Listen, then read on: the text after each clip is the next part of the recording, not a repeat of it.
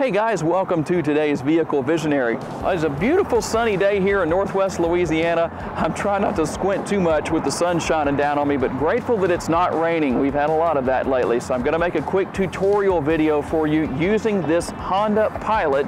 This is the touring trim, and if your vehicle is equipped, as this one is, with a motion sensor to allow you to open and or close the rear liftgate, this might be very helpful information to you, because I know a lot of people have some struggles with that, but it's a real simple solution that will alleviate those struggles, and it's just a matter of being patient.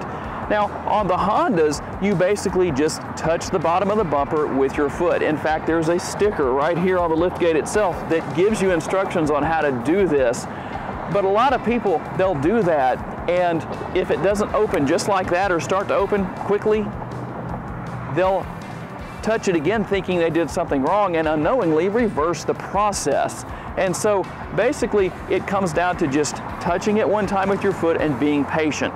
It doesn't take long, but it also isn't instantly. It's not in the blink of an eye, so to speak. So let me just give a quick demonstration here on how this works. All you've got to do is literally just touch the bumper with your foot, and I realize on some of the other vehicles, other manufacturers, you swipe your foot underneath to have it pick up the motion, but all you're going to do is just do that. And see that? It opens up, no problem.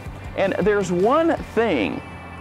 If your vehicle, whether it's a Pilot or a Passport, whatever Honda vehicle you have that has this feature on it, if you have the towing package, it's not here in the center of the bumper. The sensor will actually be over here on the right-hand side. So a quick little piece of information that I hope helps you out.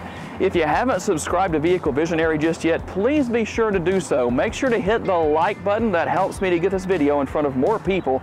Leave me a comment. Let me know that you are here, and please share this video on your timelines on social media. And I'll see you next time on Vehicle Visionary.